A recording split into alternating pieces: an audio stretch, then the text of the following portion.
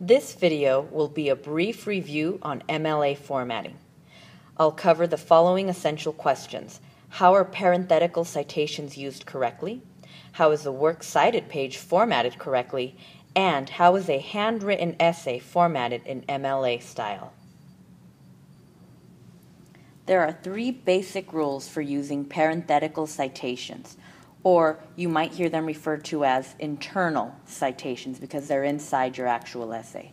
Take a moment right now to pause the video, read through the first rule and the first example, because I'm just going to keep talking.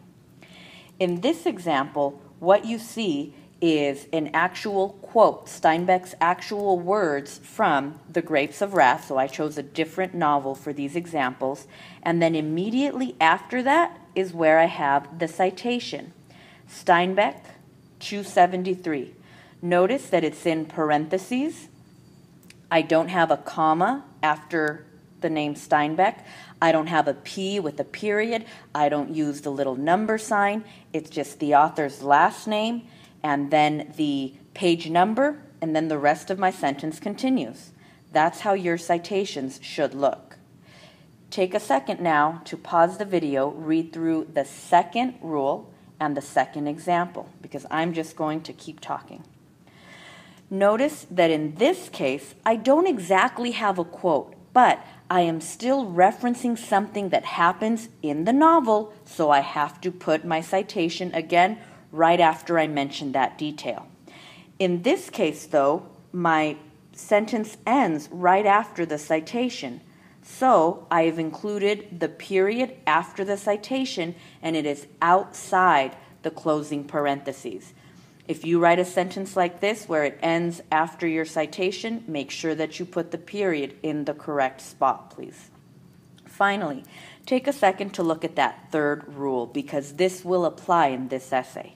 You are going to have multiple citations from the same source in each of your body paragraphs. So what that means is the first citation should have Steinbeck and the page number.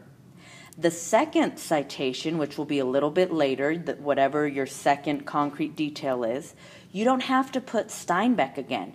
All you have to do is just put the page number in the parentheses, and I'll know that it came from the work that you had cited earlier by Steinbeck.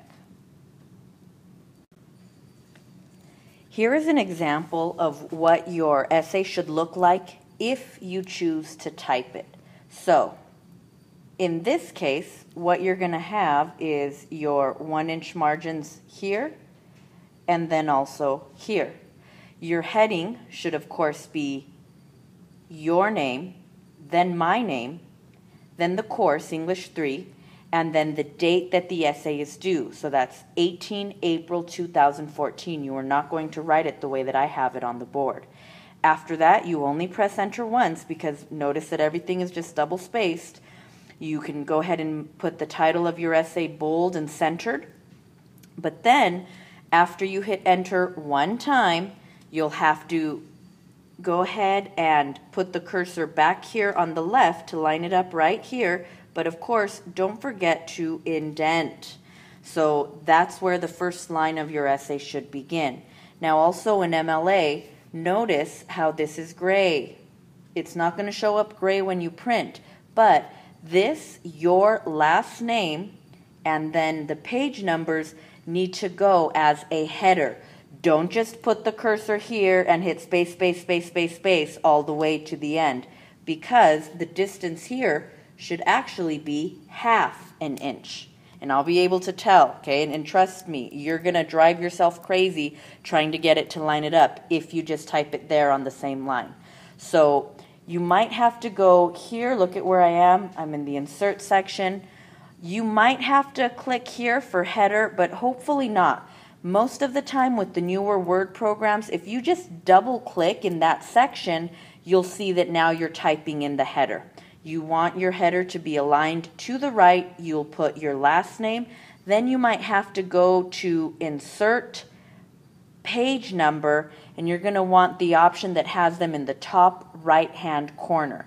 You might have to insert those first and then go back and type your last name. Don't type in 1, or else it's going to show up as 1 on every single page because the header does repeat on every single page. You want your last name to repeat, but not the page number. So that's why you've got to use the program to get those inserted correctly. So here's what our works cited page would look like if we type it. We have 1-inch margins here, 1/2-inch margins here, and then to get to a new page, so because this needs to be the final page, again in the insert menu you would need to go to page break here. You'll tell it 1 page or page break, and then it'll give you a new page. That's where you start typing the works cited, and of course the heading will automatically appear again with your last name and now the last page number. Something that I want to call your attention to is how it's formatted in terms of indenting. It's not indented like the paragraphs of your essay would be. Notice that everything is justified to the left and that only the first line of each entry sticks out. So that you don't have to do this by hand, you want the little triangles up here at the top to look the way that I have them there.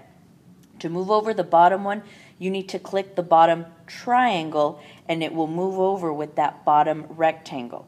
If you click the rectangle, it moves both triangles and you don't want that. So you might have to play around with that a little bit, but you should be able to get the hang of it. When you're doing the actual entry for the works cited itself, you're going to begin with the name of the author inverted. That means you're going to put the first name last, then a comma, then the author's first name followed by a period. After that, you're going to put the title of the book. Now, if you are typing it, well then, of course, it's going to be italicized the way that I have it here. I have seen in so many of your thesis statements, you are putting the title of the book in quotation marks, and that's not correct.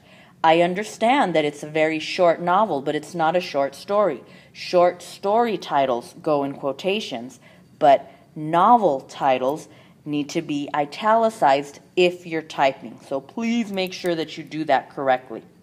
You will put a period after that as well. Then the last 3 pieces of information should be the city of publication, the publishing company, and then the year of publication.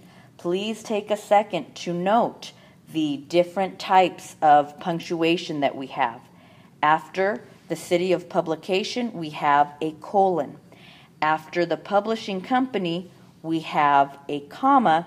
Then after the year, the very last thing that we are going to have is a period. So you can see all of that here in this example that I've provided you. So this is the example of what a works cited entry would look like for The Grapes of Wrath by John Steinbeck. So here now you can see what information you need to have and then how it would look. Here's an example of how your essay can be handwritten and still formatted in MLA style. So I have the same exact information and it's still double-spaced, which just means that you've skipped lines. For the margins, maybe they're not exactly going to be 1 inch, but it's going to be close enough. The only thing that isn't will probably be your header. It's not exactly going to be 1/2 inch, but that's okay. Just put it on the very top line and then off to the right and you'll be fine. Something that I do want you to be mindful of, though, is the line that's actually on the other side of the paper that you can't see here on this side. So I'm going to do it in pink because obviously it would be very light. You can't see it on this side because it's on the back of the paper, which, remember, do not write on the back of the paper if you're writing it by hand. Basically, just be mindful of where that line is. Don't write past it, and then that's going to be how you have more or less your 1 inch margins on that side. Finally, here's an example of how your works cited page would look like if you were to write it by hand. So again, one of the things that I want you to notice is that you're definitely going to have more pages if you write it by hand. That's just the nature of handwriting. So again, you're going to put your header for this last page. The title will be right here and centered. And then again, you're going to follow the same indenting rules in terms of the first line sticks out here to the left, and then everything else is indented.